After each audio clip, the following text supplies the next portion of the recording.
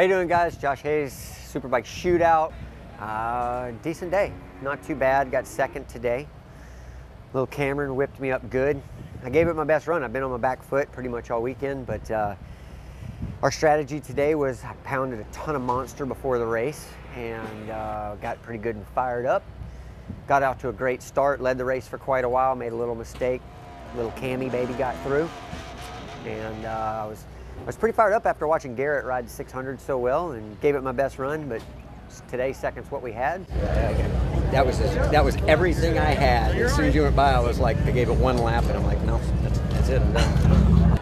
Now I got a couple of weeks to go home and think about what happened, and then I'll see you guys at Miller, and you too, Cam.